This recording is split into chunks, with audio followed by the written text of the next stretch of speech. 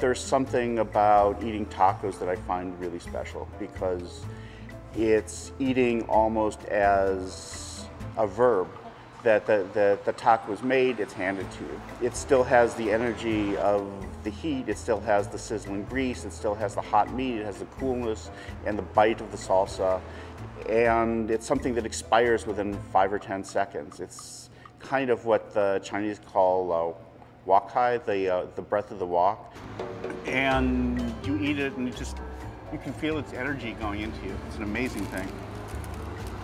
It's why you shouldn't get tacos in a restaurant, because by the time they bring it out to your table, the magic part is gone.